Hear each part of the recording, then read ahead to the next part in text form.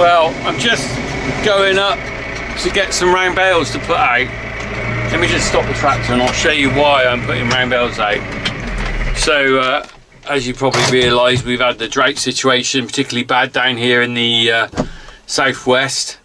Well, I seem to be very unlucky looking at the rainfall that's going around. It just seems to keep missing the farm. And though we've had some, all it's done is green it up a little bit, but not very much.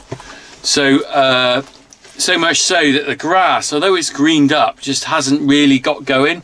And I'm running out of grass to feed. I literally have got them in fields which I normally wouldn't even think of turning them out into. You know, normally I expect a good bite of grass, 6 inches, not 6 inches, maybe 4 inches long for cows. I'm putting them in fields with 2 inches of grass. So we're gonna have to buffer feed. But in the meantime, let's get out. I'll just show you what our home ground's like. It's just nothing there.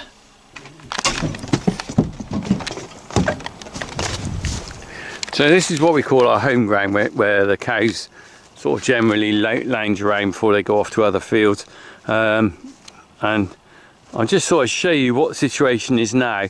So we've had some recovery of the grass. It's a bit green, but what we've got is big voids of still dead grass. Look at that. A bit of green coming back. There is a bit of green coming back, but what the problem is, we just haven't had enough rain. Seriously, still haven't had enough rain, and I'm looking at the forecast and there's just nothing coming really. The farm, I haven't got enough grass for the cows now really, for this size farm. Normally, you know, you balance your farm to fit the stock you got. I can honestly say I haven't got enough grass on this farm for the stock we got now. So hence we're having to put some round bales out in the ring feeders up there. I'm going to go and get a couple of bales in a minute. But it is a worry, not just for me, but all the farmers around me. I'm speaking to other guys who are all seriously depleted. The neighbouring farms feeding full winter ration. I know other people who are buying in pea straw to feed with molasses. You know, unheard of to be doing this sort of end of August. I'd normally never feed anything till probably November. But the worry is as well, look what I'm doing. I'm feeding stuff that is meant for winter. So we have got some being delivered in, some silage I'm buying in, coming in this week, some bales. But it's costing me a lot of money. So, you know, times are a bit tight anyway with the cost of fuel and electric and everything like that. Good job the milk price has gone up. So I've got to play it careful. I'm not sure where we're going with that new mower. Whether after this winter, whether we'll have the money to buy the new mower or not, we'll wait and see. Anyway, we're going to go and get some round bales.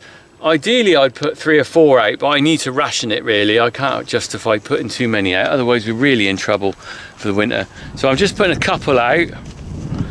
You know, the milk supply, the milk's down really. The only thing is, it is greening up a bit. You know, compared with what it was like a month ago, when it was like Sahara Desert.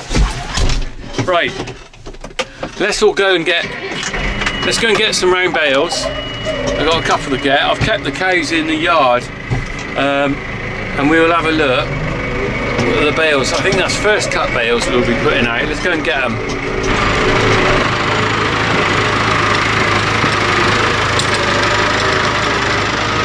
I just thought I'd nip over here actually while I'm in this field, just show you what I've got left to strip graze, and you'll see what I mean about it. There's just no bite in the field. It's ridiculous. Right, I'm going to get out here. Okay, so what we got here then is electric fence dividing on the new lay between what we've fed and what we haven't. So look, so this has been strip grazed, they've been in here, and lo and behold, this is what I'm feeding them. Look at that, pathetic. Look at it. That's the bite for a cow. But look how dry that soil is, and that's had some rain on it. See, the problem is I've had the rain on it, but it wasn't enough. And all it's done is it's greened it up, which is I'm grateful for. It's greened it up, but it hasn't done enough good to get the grass really going. The biggest worry we got now is we're into sort of September really. So what have I got? I've got 2 months probably till the cows come back in. Well, you know, how much grass is going to grow in September, October? Because we're losing the heat in the evenings, the daylight in the evenings, the day's shortening. You know what it's like, it's getting dark at sort of by 8 o'clock at night, or 8:30. So the grass hasn't got the time to grow in the same way as it had in the middle of summer. So I don't know how much of this is going to come back, and I blooming hope it does come back, because I don't really want to start opening the silage clamp in October. We'll have nothing to feed in March. Hey ho. We're going to have a look at the pond a minute as well. I'll just show you what water there is left on the farm. Here we go, there's our stack of bales.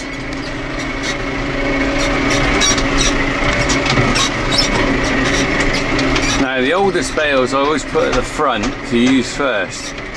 So these will be first cut bales, which I think are better off fed to the dairy cows because they'll be better quality. So I wonder if I can get one of those without actually getting out.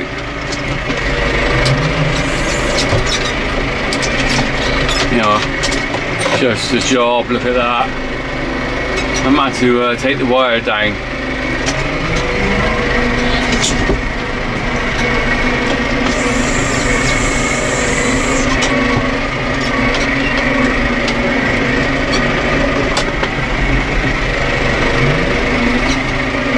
So these bales here are first cut silage actually. They were made in this very field when we were doing first cut, and I had some grass. I thought, do you remember I said I've got a hell of a crop of grass? Oh, do you know what? That's bit me on the bum, isn't it? I haven't got a hell of a crop of grass for third cut. Bugger all grass. I got bugger all grass. Better not get your kids going around saying that. But because it's first cut, the quality of these bales will be really good. So I'm best feeding those to the cows. The quality of the grass the other side, there's some bales there that, from last year. I'm better off saving those for dry cows or something really, second quality really. Still be fine, I've had a few open, they're really good actually, but ideally you want the best quality for cows because you're getting milk out of them.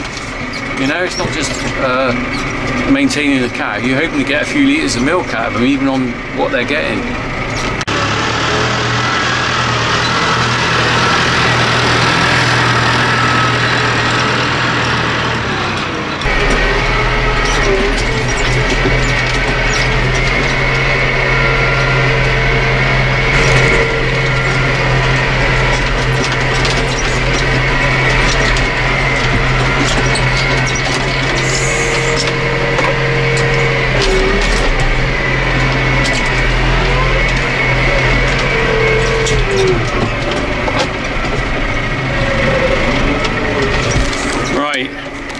I've got one more to get.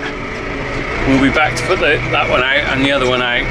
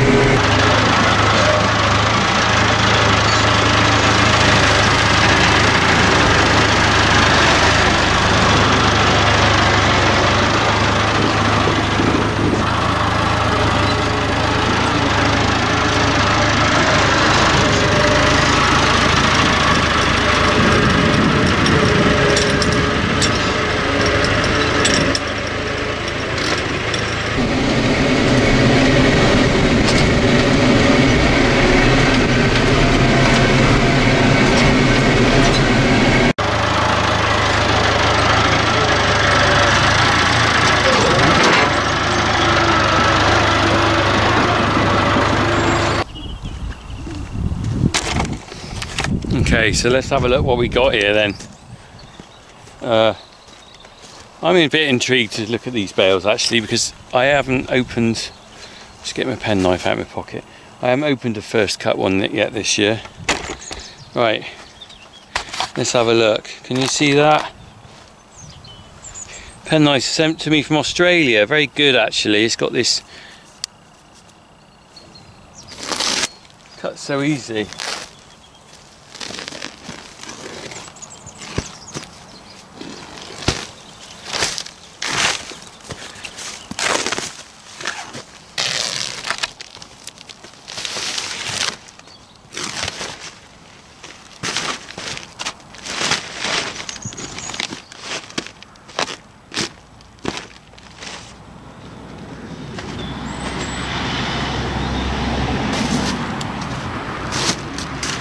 Right, nice looking bale. You can tell by the colour of it, it's got a nice golden brown colour. A little bit of mould just on the surface there, that's nothing to worry about. See, on the first year you usually get a little bit of mould. If these bales start being left sort of a couple of years, what happens is the mould starts sort of penetrating a bit further. But saying that, those bales over there, which are over a year old now, they still look pretty ripe, pretty good. I got it, let's go and, so that's that one de-wrapped. Got to be careful with this, you don't cut the net. Because if you go in too deep on the black plastic with that, you'll take out the net, and then when you lift it up with the loader, the flipping bale falls apart. I've done that before. So, always alright on the bit, always on the bit around the front's okay, but on the top you've got to be gentle. And do you remember when I did the bale off challenge? The problem with that afterwards was cleaning it up, because when I was doing the bale off challenge, which was, what was that, a couple of years ago, it was all about speed, so you were going and cutting the net underneath as well as the black, and then of course when you went to move the bales they all blooming fell apart. Right, that's all right. Another nice bale. Another nice bale. Right, let's put this knife away. Okay, so I'm just going to stick these two out. I've deliberately put them up in this corner. It's where we had the soil left over from the Lagoon of Doom. We've cleared most of it now. And so there's no grass here to destroy, because the last thing I want to do is put it over on whatever grass I have got, put the ring feeders out, and then the cattle will destroy that. They just will trample it around the ring feeders. Right, I'm going to stick these bales out then.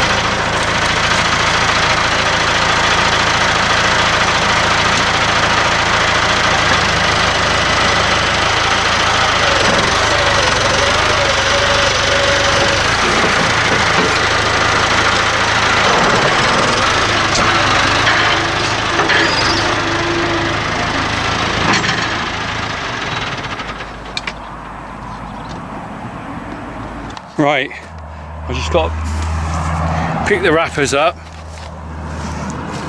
Always keep an eye on your wrappers. No good leaving those lying around the farm. Not very nice when you see farms with plastic floating around in the fields and stuff. Always try and have a policy on this farm that we try and keep the place tidy and try and dispose of the rubbish as it goes. Now, we have to pay for recycling on the plastic, but anything else we try and either take down the tip or whatever. But it is a job keeping on top of things. I look at our workshop and I think, God, I was in there the other day, I just really want to get in there and spend a couple of days sorting it. But I really don't know when that's going to happen. So even doing this, by the time I've messed around with this, it's half an hour gone. Right, I'll tell you what we'll do. Just before I take this back and I'll let the cows out on this, we're going to have a look at the pond, because I'll show you what the water's like in there. Right, I'm just going over to one of the field ponds we've got on the farm. I think we've got 6 field ponds on the farm, of which 2 have got water in them now. One's got water over there because it takes all the roof water off some of the buildings, so it gets topped up even with the little bit of rain we've had. This one though is the only one naturally fed that never ever dries out.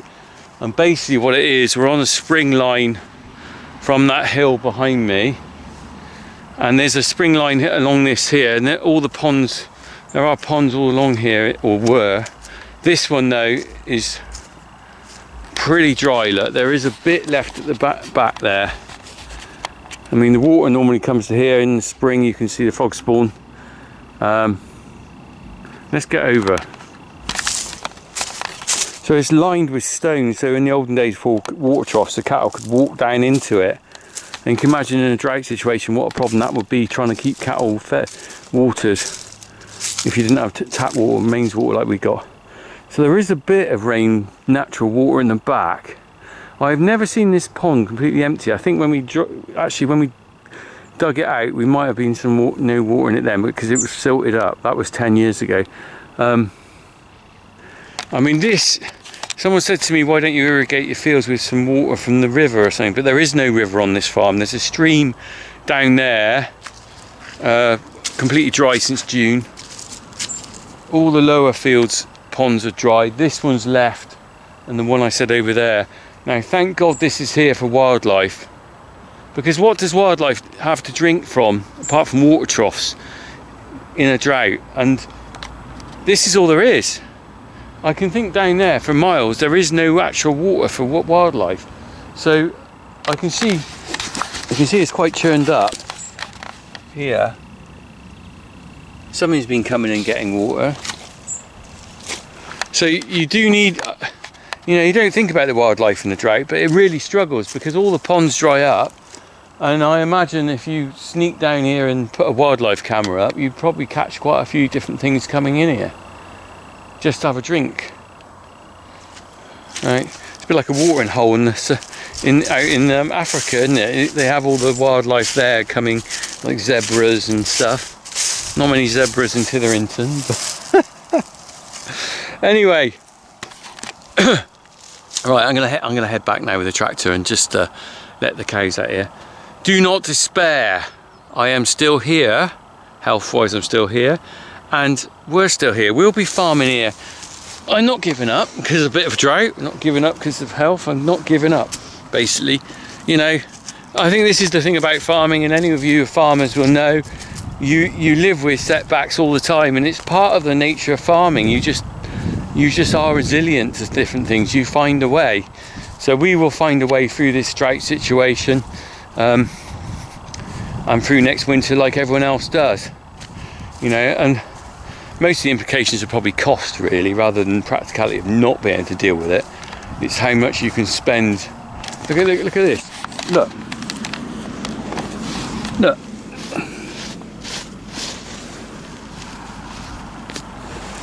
And you see, there you go. That's a classic example of how dry it is, and why I'm not getting the grass growth. Despite the rain I've had, that's still dusty as beep. Right, let's take this back. I'll tell you one thing. Let's start her up. A bit noisy in here. One thing, let's shut the windows a minute. That makes it a bit quiet. I almost guarantee when it starts raining, it just won't stop raining, because the one thing you do notice is what happens is, generally speaking, nature averages out. So if you've got a lack of rain one year, we have plenty the next year. So the interesting thing is, I don't know where I can find these to put on the end of this video. About 10 years ago, we had a summer that was so wet that I had round bales in a field where the water was up to the round bales, halfway up them, in the middle of about July. So I'll see if I can dig those out. I'm not sure where they are, on a computer somewhere. But it kind of shows you the extremes of weather.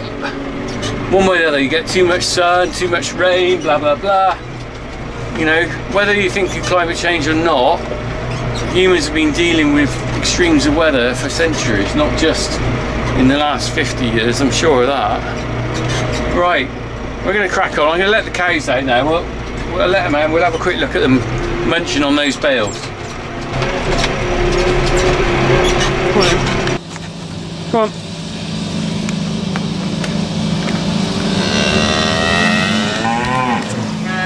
Kept them shut in so they wouldn't come out while I was putting the bales out. They'll be along there for sure. Pretty keen, look. We're going to have a look at them in a minute, munching those bales. There we go then, it didn't take long for them to latch on. They're in a lot of space there. There's one just coming in. Surprised how many you can get round though. There's got to be about a dozen round each one, isn't there? They're really going for it though, aren't they? Look at them. This is best quality, first quality as they would say. So they really love this stuff. In some ways that's a problem because they like it too much. Just taking some photos. Look at them munching on that. Can I just come through, ladies? Oh. What do you think of this stuff? Worrying about the spillage. You loving it, aren't you? Blimey. Why don't you eat it down there instead of, look, what they've done, they've gone and put the heads up over the top of it. Why don't you just eat it from the side like normal people? You've got your head right in, haven't you? And you're munching now. Wow. You are a pig. You are a pig. You're all pigs.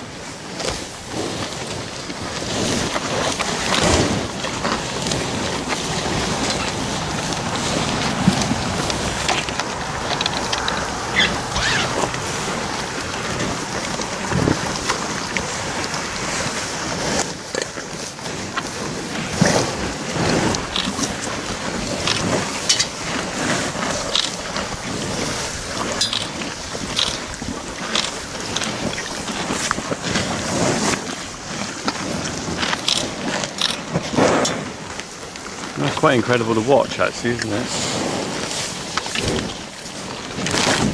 Where are you?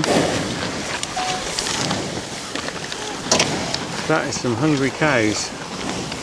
And this is the problem, they're not having enough food, really, in the fields. Look at that. Look at you eating. Oh my goodness. Right. Anything to say? Do you want to speak with your mouth full? Let's just have a look out the way. You can see how hungry they are. You know, really I should put about another couple of bales out here really, but I can't justify that at the moment. Not until I've really secured where we're going with the winter feed. They're on that as well. Look at that. The only thing is interesting, I put 2 bales out yesterday thinking, well, when I first put them out, I thought they would actually demolish them all within about an hour. And I came back out here at 6 o'clock in the morning and they just about finished them then. There was still a little bit left. So they won't all those ones there won't finish these bales, and there will be some left for the others. So less is more maybe. If I put 3-4 bales out, they might waste it. I think 3 ring feeders would be better though. Right, cracking on slowly. Oh, by the way, I'm still thinking about doing a calendar for this year. I haven't done one. I did one last year, went pretty well. So if anyone's interested in a calendar, just put a comment below. I'd be interested to know what the thoughts on that are. You know, it's a way of supporting the farm really. I don't like asking for money, so I like to earn money. So if someone wants to support us or me, if I sell you a calendar, I feel good about that, because you've got something for your money. I'll be looking into doing that, probably coming out beginning of October. I haven't designed it yet. I've got some pictures. Right, crack on.